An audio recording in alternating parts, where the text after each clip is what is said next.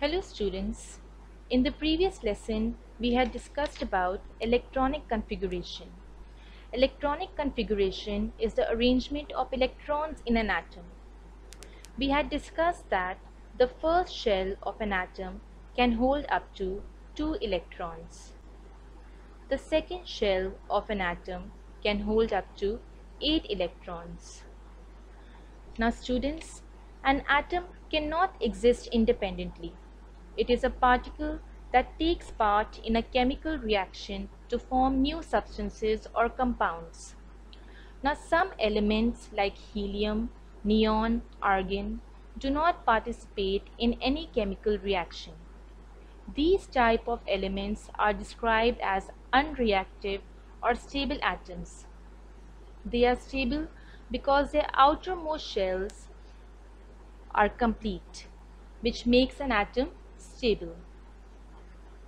Now, if the atom has only one shell, like the helium atom has only one shell, the stable state can be achieved if 2 electrons are present in it. So the helium atom has one shell and it has 2 electrons in an outermost shell. So helium atom is a stable atom. In case of neon, argon and krypton, if the atom has 2 or more than 2 shells, then the stable state is achieved when the outermost shell has maximum number of 8 electrons. So these atoms have 8 electrons in the outermost shells, which makes these atoms unreactive or stable. They do not take part in any chemical reactions. But what makes other elements to react with one another? The answer is valency. So students, in this lesson, we will study about valency and its types. Students, valency can be defined as the combining capacity of an element with another element. Valency relates the number of electrons that can be gained or lost in the valence shell. Now, by combining capacity, we mean that how many electrons an atom can gain or lose in its valence shell. The valence shell is the outermost shell of an atom. Now, let's understand valency with the help of an example. Now, here you can see the oxygen atom. The number of protons in an oxygen atom are 8. So, the number of electrons will also be 8. Since the number of protons and electrons are equal, overall the oxygen atom has no charge. Now, for an atom to be stable, the outermost shell should have 8 electrons. But in case of oxygen atom, the outermost shell has only 6 electrons, that is 1, 2, 3, 4, 5 and 6.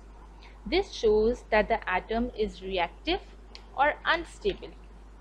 Now, in order to complete its outermost shell, the oxygen atom should take at least 2 electrons from another atom.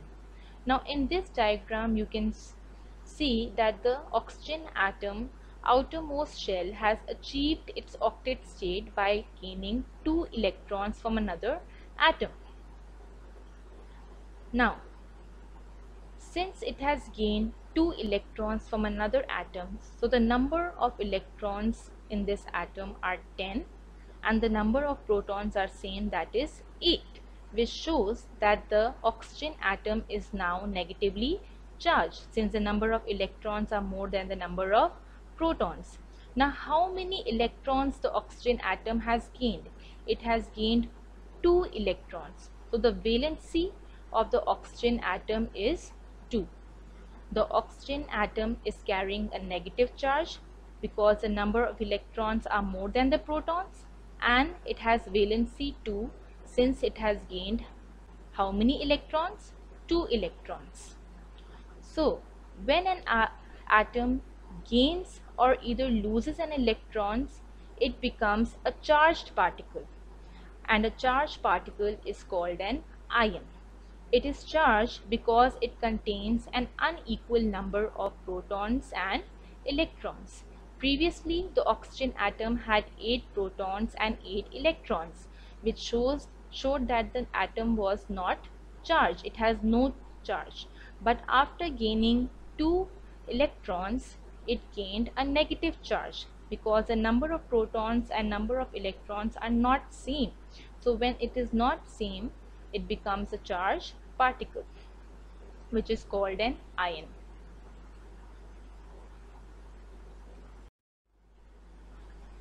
Classification of valency. Valency is classified as monovalent, divalent, trivalent, and tetravalent.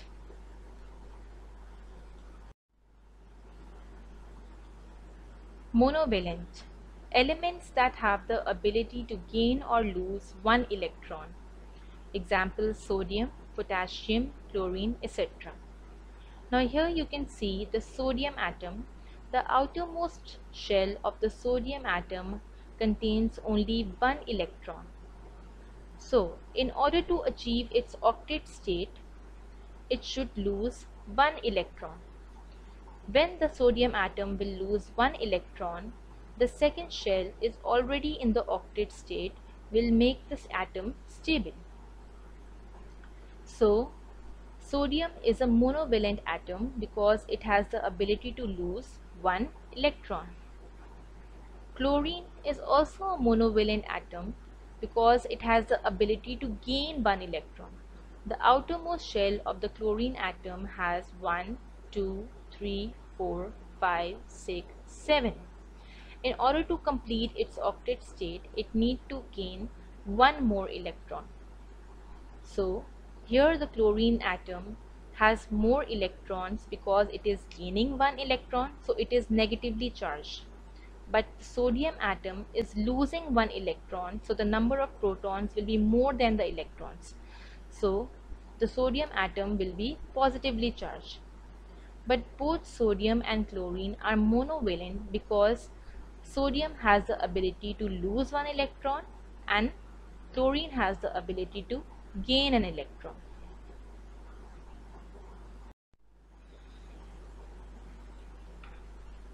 Divalent. Elements that have the ability to gain or lose two electrons. For example, calcium, magnesium, oxygen, sulfur. Now here you can see the oxygen atom. The outermost shell of the oxygen atom has 1, 2, 3, 4, 5, 6. Now in order to achieve its octet state, the oxygen atom must gain 2 more electrons. So divalent means when an atom has the ability to gain or lose 2 electrons. So the oxygen atom has the ability to gain 2 electrons to complete its outermost shell. So when the oxygen atom will gain 2 electrons, it will become negatively charged and the valency is 2. Now magnesium atom outermost shell consists of 2 electrons. Now if the magnesium atom loses 2 electrons, the second shell will make the magnesium atom stable because it is already in its octet form. So magnesium atom will lose 2 electrons to make the atom stable. So oxygen atom is gaining 2 electrons whereas the magnesium atom is losing 2 electrons. So both these atoms are divalent. Trivalent. The word tri means 3.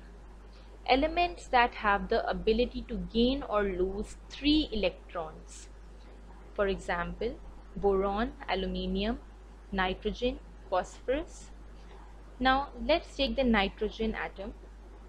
The nitrogen atom outermost shell has 1, 2, 3, 4, 5. Now the outermost shell, in order to be stable, should have 8 electrons. So it means the nitrogen atom needs 3 more electrons to complete its outermost shell. So here the nitrogen atom is gaining 3 electrons. Now let's look at the aluminium atom. The outermost shell of the aluminium atom has 1, 2, 3. So If the aluminium atom loses its 3 electrons, the second shell will make the atom stable because it is already in octet form. So aluminium atom will lose 3 electrons, whereas the nitrogen atom will gain 3 electrons to complete its octet state. So both nitrogen and aluminium are trivalent. Tetravalent. The word tetra means 4. Elements that have the ability to gain or lose 4 electrons. For example, carbon and silicon. Now carbon and silicon both show variable valencies. It means that both these atoms either have the capacity to gain or lose 4 electrons from its valence shell. Now let's look at the carbon atom. The outermost shell of the carbon atom contains 4 electrons. So in order to achieve the octet state, it can gain 4 more electrons.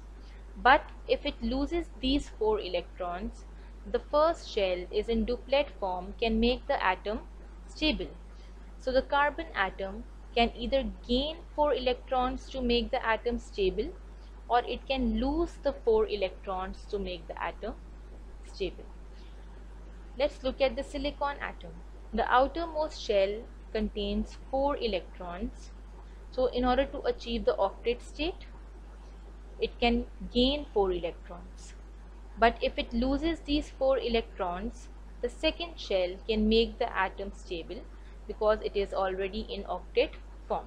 So the silicon atom can either gain 4 electrons to make the atom stable, or it can lose 4 electrons to make the atom stable. So both carbon and silicon are tetravalent because both the atoms have the capacity to either gain or lose 4 electrons from their valence shell.